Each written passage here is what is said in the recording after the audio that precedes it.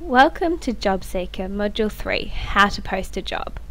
First, go to jobseeker.org.au and then log in.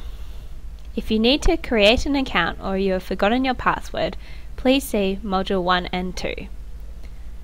Once you have entered your account details, click Log In. And then click here, Want to Post a Job.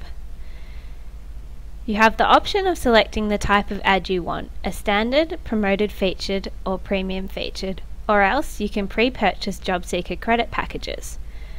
Pre-purchasing credits saves you the hassle of needing to enter your billing details every time you want to post a job, and by buying in bulk you receive a discount on the regular price of posting a job, saving you time and money. Today we are going to post a standard job. Next you have to enter in your job details. Anywhere where there's a red asterisk means that this is compulsory. So I've entered some job details. You can choose up to 3 categories under employment sector. Choose your work type, enter your organisation and the closing date. Now the closing date can be up to 30 days away. However, if you do want to make it before that, then you can choose the calendar and select the date you want. Next you enter your street address and suburb. This will show up on the job ad as a Google Maps image. Enter your state, your region, country, summary and job details. Next you can upload a product position description by selecting Choose File. Select the file and then upload. Same with the logo, choose File, select your logo, upload. Next you can select your salary range. Now this will be what displays on your ad, so if you don't want your salary displayed, then don't enter anything, but if you do, then enter your salary here. Next you can choose enter your contact details. You have 2 options for applicants. They can either apply via your email or via your own site. So first of all, choose the option you want, then enter your details. Today we have chosen for the applicants to send their applications via email.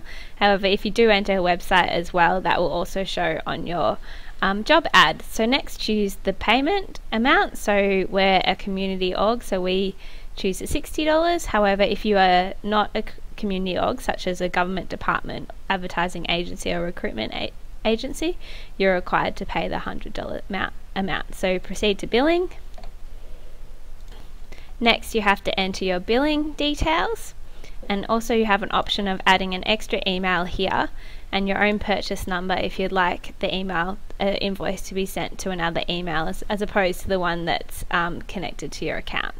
So you can pay for your order by either selecting an invoice that will be sent to your email or credit card. The other option is if you have pre-purchased JobSeeker credits, there will also be an option to use these credits as payment. If you pay by credit card, you'll receive a loyalty reward of 2 credits per ad posted. It requires a total of 24 credits to post a standard job. Once you have enough credits in your account, you can use these to purchase a job ad for free. So today we want to select an invoice. There is also an option to enter a promotion coupon code if you have one. If not, skip this step and click Continue. So now we have a summary of your order. If you're happy with it, click Submit Order. An email with an invoice and order confirmation will be sent to your email, and your order number is here.